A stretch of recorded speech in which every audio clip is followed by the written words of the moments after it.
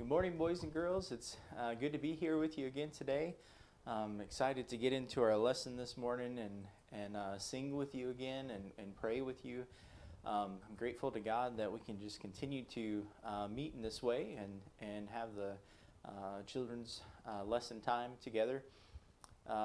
As we get started, I'd like to go ahead and open with prayer and ask God to bless our time and take an opportunity to pray for you as well. So let's bow our heads, let's close our eyes, let's quiet our lips, and let's ask the Lord for help now. Father, thank you for the great privilege and blessing that we have to gather together this morning.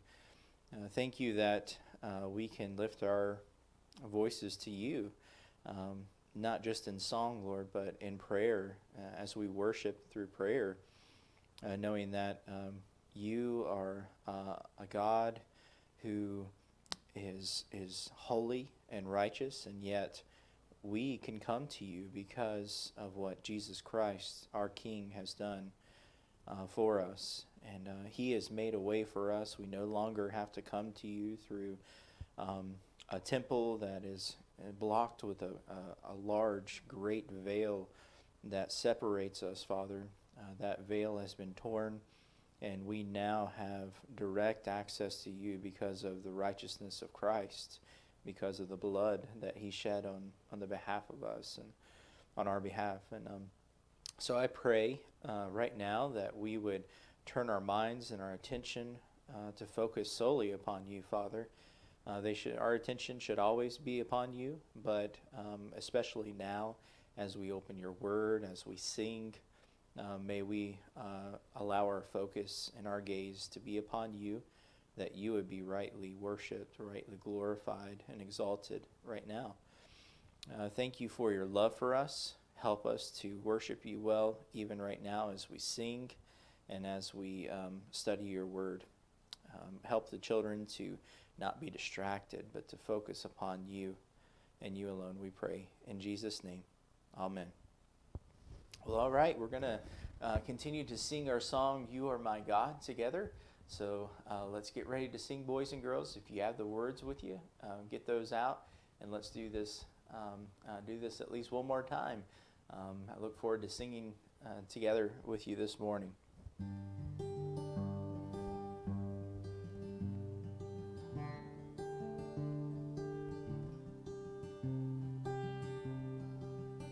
Oh, give thanks to the Lord, for he is good, for his steadfast love endures forever. Oh, give thanks to the Lord, for he is good, for his steadfast love endures forever. You are my God, and I will give thanks to you.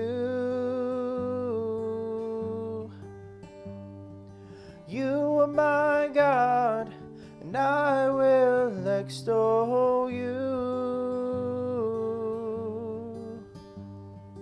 Oh, give thanks to the Lord, for he is good, for his steadfast love endures forever.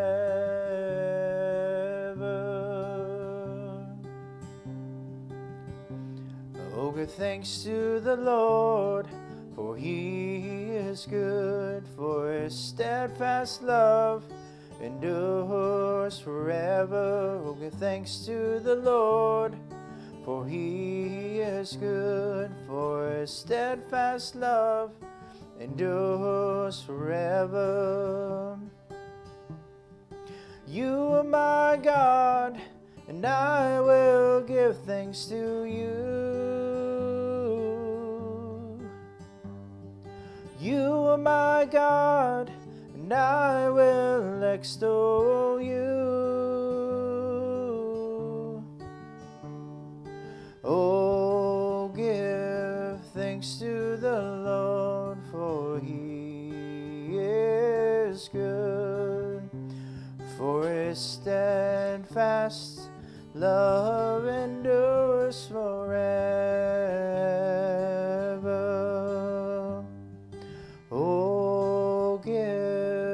thanks to the Lord, for he is good. For his steadfast love endures forever.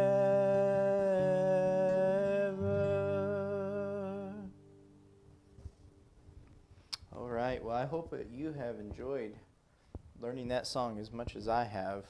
That Psalm 118:1. What a blessed psalm, and what a privilege for us to be able to sing that together. Those truths of the steadfast love that endures forever, that steadfast love of God. And boys and girls, that's an amazing truth that we can hold on to and know that God, in his love, in his patience, it endures forever. But we know that that even that patience and that long suffering that the Bible calls it, that one day all will be judged. But we know because of his steadfast love that he has called some to be his children, and he will save those whom he has called. And I pray for you that God would be gracious to you and provide you the faith to believe upon him, to call upon his name, that you would be saved, so that in that day when that judgment comes, you would be his children. And boys and girls, we are going to talk about that King this morning, that mighty King that will come, King Jesus, because that's one of our questions. And the big question that we were answering right now is, who is our King? And that is King Jesus. But this morning we're also going to talk about another king that we mentioned and just started learning about last Sunday, and that was King Saul. King Saul, and how God had chosen King Saul because the Israelites had rejected, everything that God had wanted, and they demanded a king. They wanted a king like all the other nations, like all the other people. And so God put Saul in charge. God put Saul in charge. And in the Bible story that we're going to hear today, God rejected that king, though. God rejected Saul as king. Now, why would he do that? Why would God reject him? Well, let's find out. Because by all appearances, Saul was a good choice to be king. He was tall, he was handsome, and he was blessed by God. But Saul forgot that his kingship was from God. And boys and girls, doesn't that sound familiar with the Israelites specifically?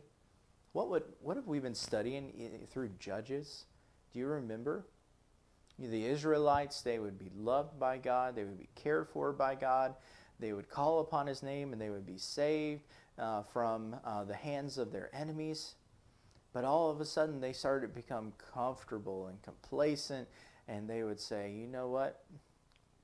We don't even remember this God anymore. We want to worship other things. We want to worship ourselves. And so they began to forget about God and reject God and put him away. But it was in those moments that God's judgment would come upon them to redirect them, to refocus them back to himself. And so that's exactly here what was happening to Saul. Saul was a mighty king. Things were going well. And then all of a sudden, Saul began to forget where his kingship came from. It came from God. And Saul made some mistakes. He made some sinful decisions that cost him his throne. Now, have any of you ever made some wrong choices? that might seem like a silly question, because we all know that's true. We all know that's true. I know in my own life that I have made some very sinful choices. I have made some wrong choices. And the thing that comes with those sinful choices are some pretty bad consequences, right? We have to deal with the consequences, the effects of what come from those sinful choices and decisions.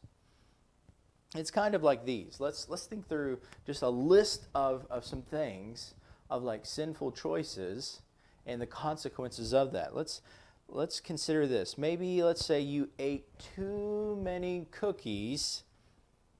Well, what would happen? I know that none of you would eat too many cookies. Well, you most likely would get a stomachache, right? You are going to feel the consequences, the effects of eating too many cookies, and you're going to say, "Oh, my tummy hurts. Oh, I don't know what happened." And mom and dad are going to be like, "Well, you shouldn't have eaten so many cookies." Or maybe you never brush your teeth. Ooh, please don't talk to me if you never brush your teeth. You would end up with what if you never brush your teeth? You would end up with lots of cavities. That's right. You would end up with lots of cavities, and you have to go to the dentist, and they have to drill on your teeth and put in that stuff, and oh man, it's not something comfortable and not something that you want to endure. Those are consequences to not brushing your teeth.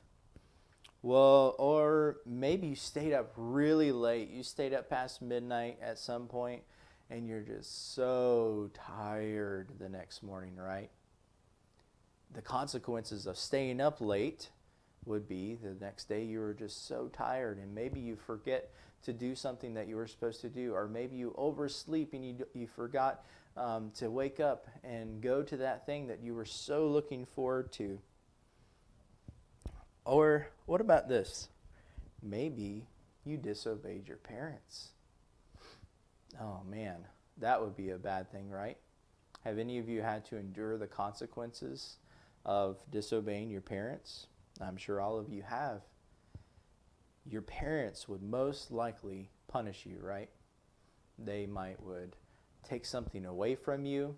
They would not allow you to have treats or ice cream or dessert for a week, or maybe they would spank you, and they would make sure that something that was coming up that you were looking forward to, maybe they would withhold that from you as a consequence to your sinful actions, your sinful decisions by disobeying them.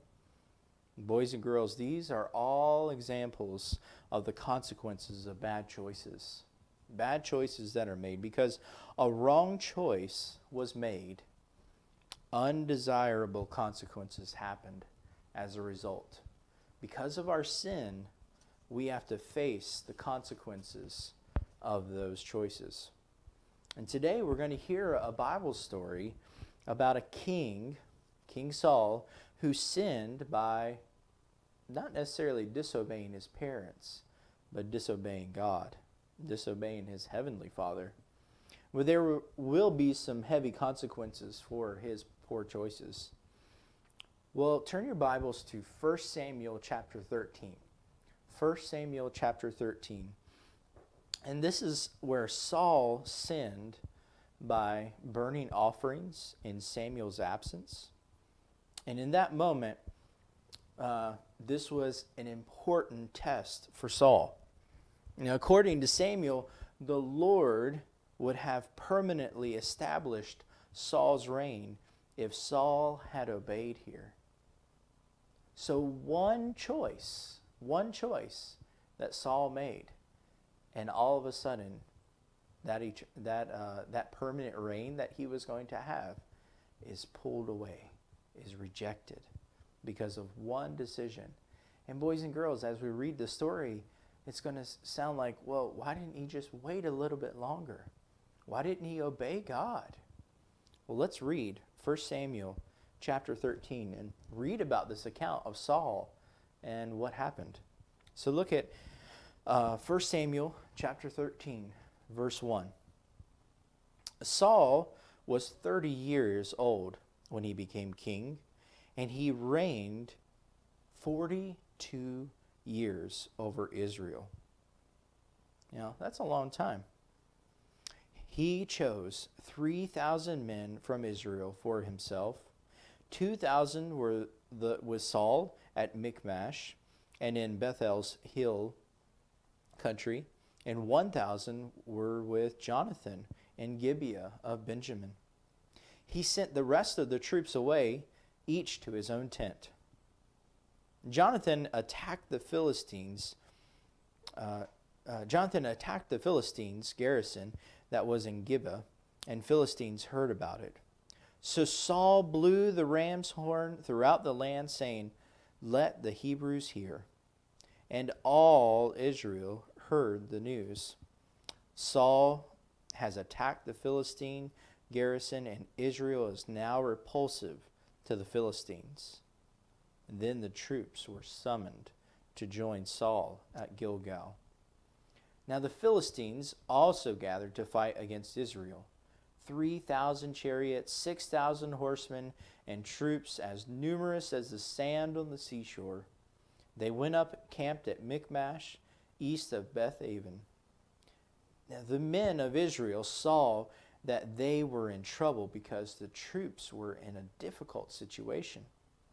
And they hid in caves and thickets, among rocks, and in holes and cisterns. Some Hebrews even crossed the Jordan to the land of Gad and Gilead. Saul, however, was still in Gilgal, and all his troops were gripped with fear. He waited 7 days for the appointed time that Samuel had set. But Samuel didn't come to Gilgal, and the troops were deserting him. Now, boys and girls, we could look at this picture and say, well, Saul was getting scared because his troops, his army, was starting to desert him, starting to run away, and he was supposed to wait on Samuel, but Samuel was not there in the amount of time that he said that he would be there. However, he was supposed to wait on Samuel. So let's read what happens. Verse 9. So Saul said, "Bring me the burnt offering and the fellowship offerings." Then he offered the burnt offering. Just as he finished offering the burnt offering, Samuel arrived. So Saul went out to greet him, and Samuel asked, "What have you done?" Saul answered, "When I saw that the troops were deserting me, and you didn't come within the appointed days, and the Philistines were gathering at Michmash, I thought, the Philistines will now descend on me at Gilgal, and I haven't sought the Lord's favor. So I forced myself to offer the burnt offering." And boys and girls, Saul was afraid, Saul was scared, and he had reason to be, but he was supposed to trust the Lord, even in this time, and obey God no matter what.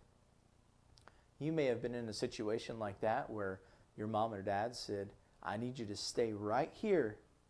Do not move until I come to get you." And you may have been getting afraid and scared, and you just couldn't wait any longer. So you go and you try and find mom and dad, but then you can't find them. And then mom and dad probably go back to get you and you're not there. Oh man, that's a disaster waiting to happen, right? Well, that's kind of like what happened here with Saul. Saul was supposed to obey God, was supposed to follow and let Samuel make that sacrifice, but Saul was saying, I don't know if I can trust him. I don't know if he's coming, and I need to make this offering before the Lord so that I can have God's favor, so that I won't be overtaken by this Philistine army, so that we would not be destroyed. Saul even says, "So I forced myself to offer the burnt offering." Look at verse 13. Samuel said to Saul, "You have been foolish.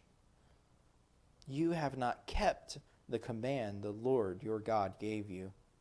It was at this time that the Lord would have permanently established your reign over Israel.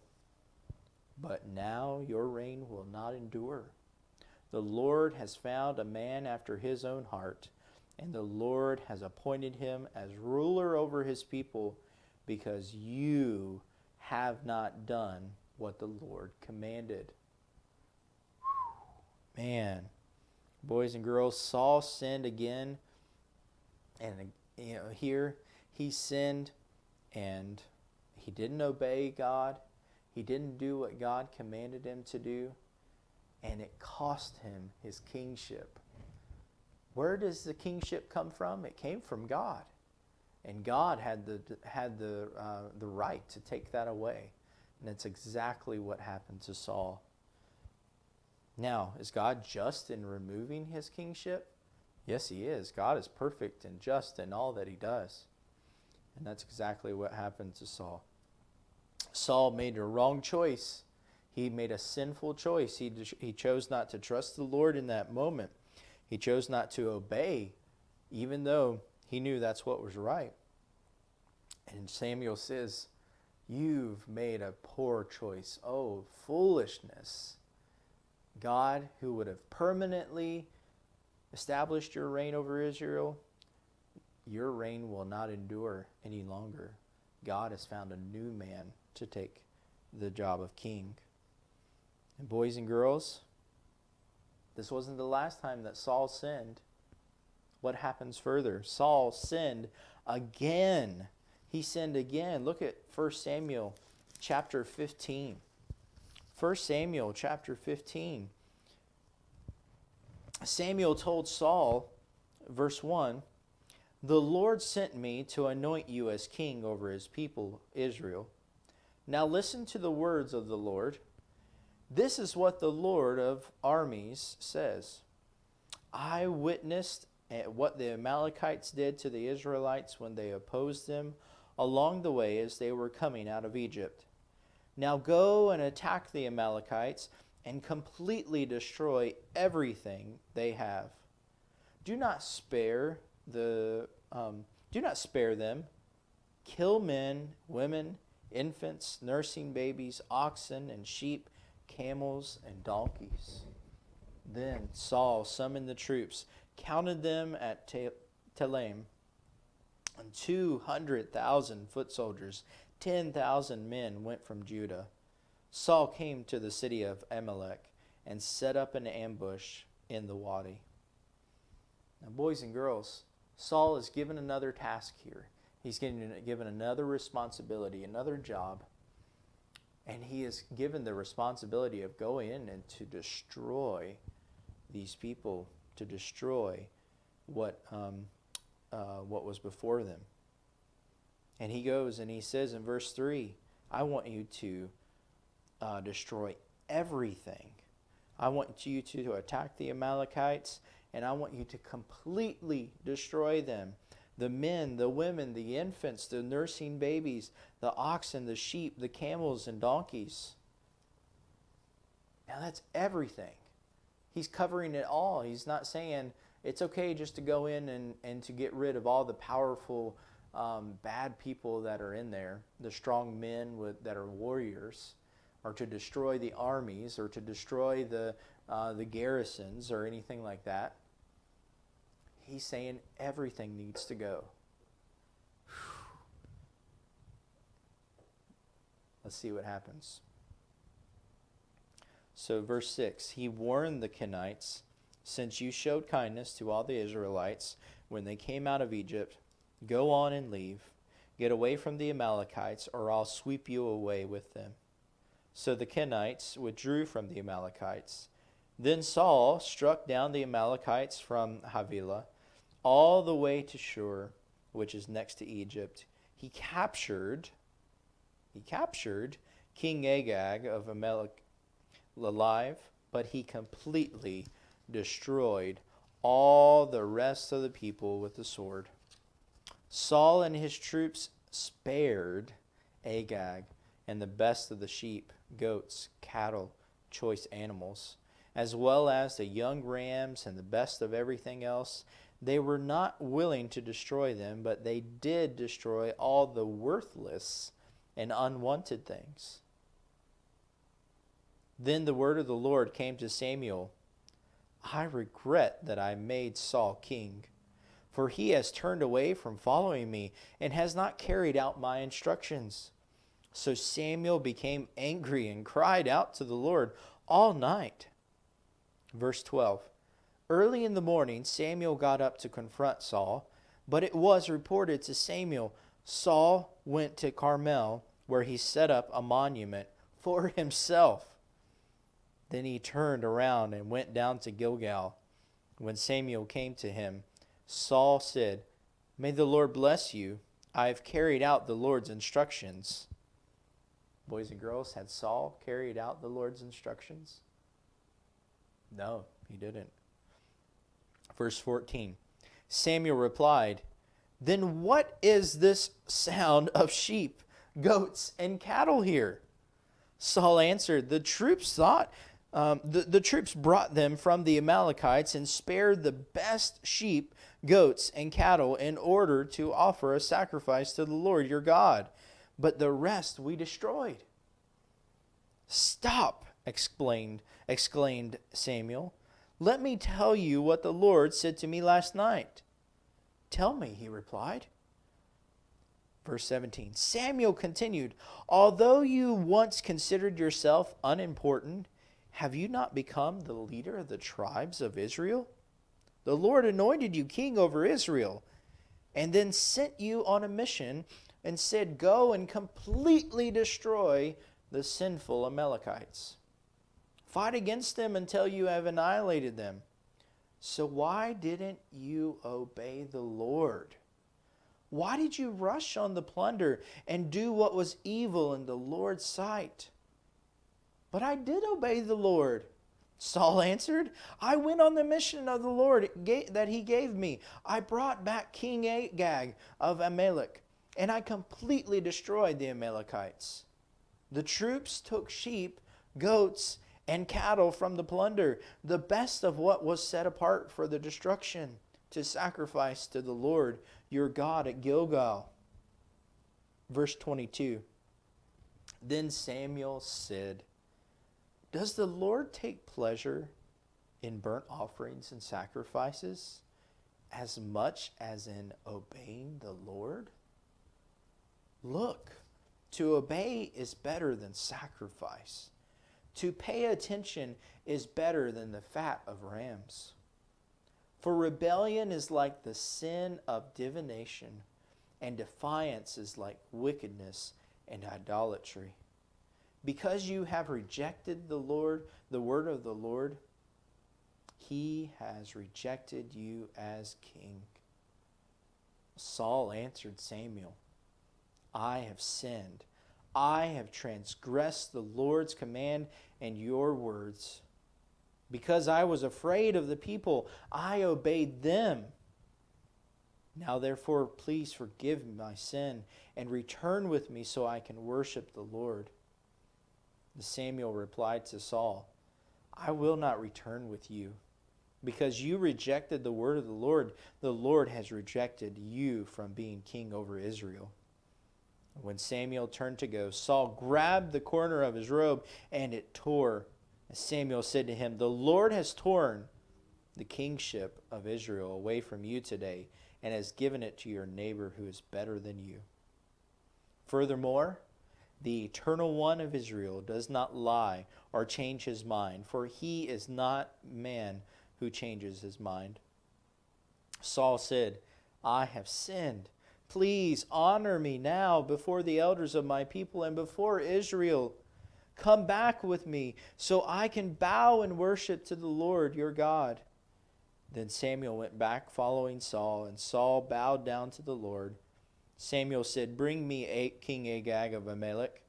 Agag came in trembling, for he thought certainly the bitterness of death has come. Samuel declared, "As your sword has made women childless, so your mother will be childless among you women." Then he hacked Agag to pieces before the Lord of Gilgal. Samuel went to Ramah, and Saul went up to his home in Gibeah of Saul. Even to the day of his death, Samuel never saw Saul again. Samuel mourned for Saul, and the Lord regretted he had made Saul king over Israel. Boys and girls, you may have been in a position where you had been given instructions, you had been given a direction of what you were supposed to do, And in doing that, maybe you thought, well, hey, actually, let's do it this way. Or it'd be better if I kept some of these things, even though mom and dad said to get rid of them. Is that obeying mom and dad? Is that obeying the instructions you were given? No, it's not. And that's what that's what Saul was dealing with here. Saul was supposed to obey God all the way. But then he thought, hey, what's wrong with worshiping the Lord? What's wrong with making a great sacrifice to God? And we've got these animals, and they're good. They're good animals. They're in perfect condition. God would be pleased with this.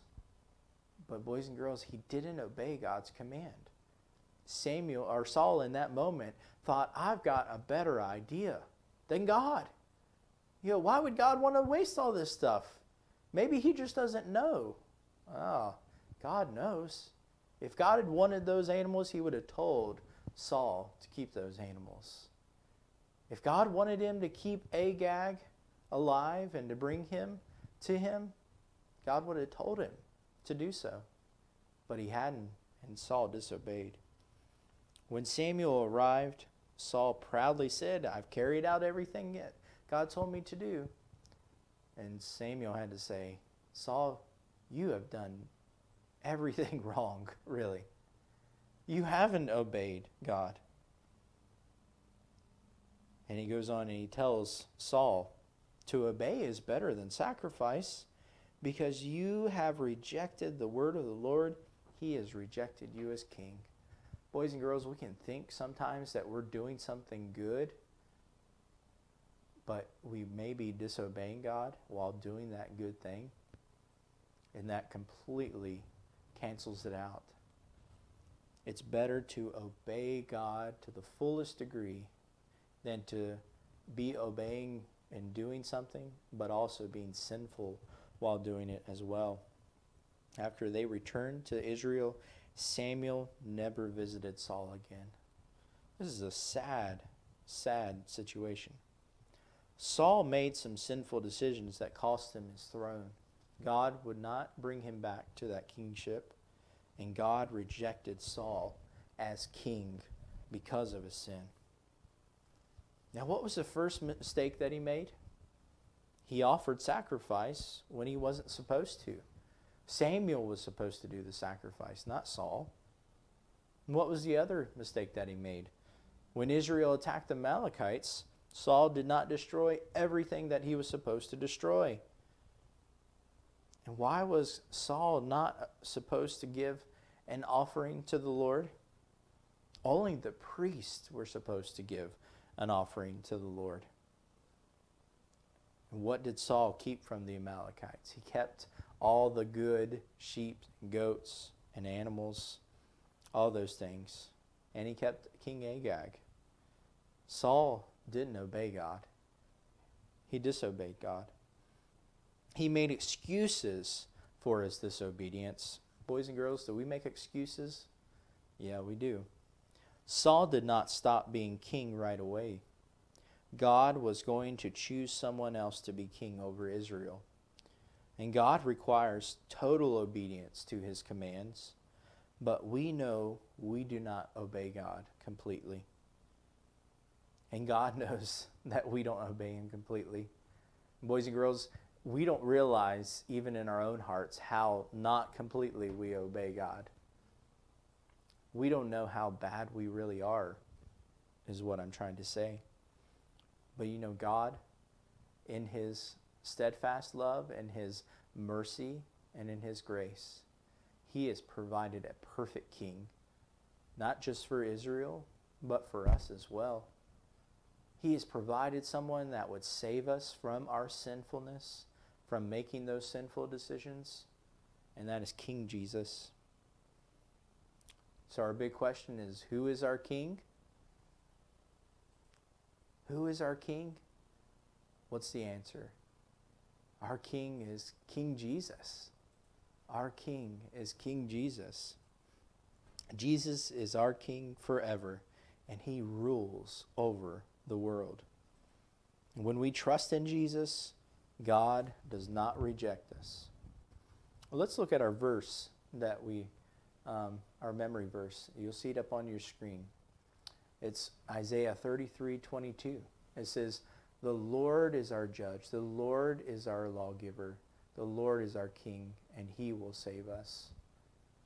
Boys and girls, this verse, it reminds us that God is in control over all these things, and Jesus is the perfect king for us. He will rule, he will reign, and he will do that perfectly. Unlike Saul, unlike the king of the Israelites, he fulfilled God's law to the fullest degree, and he did it perfectly for us so that we could be saved, so that we could be counted as righteous before the Lord because of Christ's righteousness. He is worthy to be praised because of that. And we can sing Psalm 118:1. "Oh, give thanks to the Lord, for he is good, for his love, steadfast love, endures." We can rightly exclaim that as well. Let's pray. Father, thank you for allowing us to worship you rightly even now.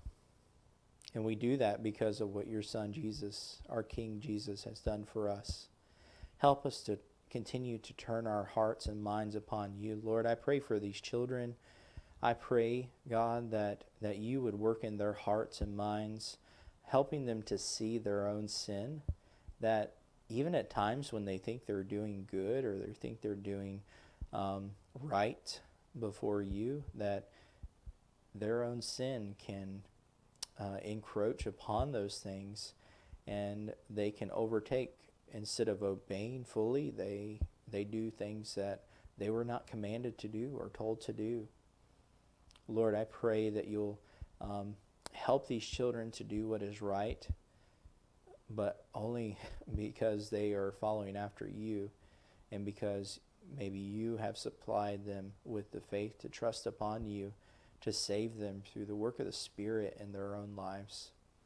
God, they desire to love you, and I pray that you would help them to do that rightly and do that well.